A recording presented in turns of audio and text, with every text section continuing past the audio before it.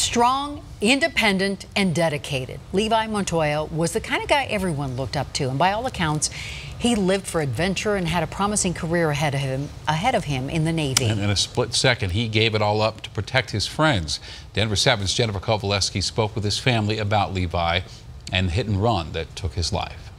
Remember this day. Memories. And that's me and my cousin. All Jesse Davila has left of his cousin Levi Montoya. I was actually graduating, I think it was 5th grade, and my mom got me a limo. Reminders of better times. I wasn't able to tell him goodbye or even tell him hello one more time. His 23-year-old cousin was killed in a hit and run over the weekend at the Gaylord Resort in Aurora. He was selfless, cared about everybody else, like, no matter what.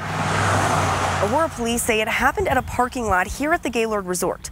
The victim's family tells us that Levi saw the car speeding towards him. And he ended up taking the blunt force of the vehicle while he got everybody else mostly out of the way. He says Levi is the one who jumped in front of the speeding car, which ended up costing him his life. Several others were taken to the hospital. For him to do that, for him to just know that he was going to save all those people just by pushing them out of the way.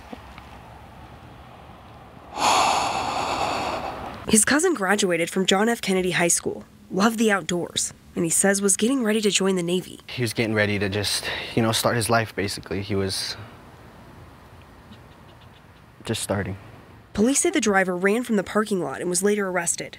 Investigators say the suspect is a juvenile. That's going to be on his conscience for the rest of his life. For Davila, this is about remembering his cousin for who he was, a young man with a bright future who lost his life saving others. I really, really looked up to him. He was such a strong character, such a wonderful person, and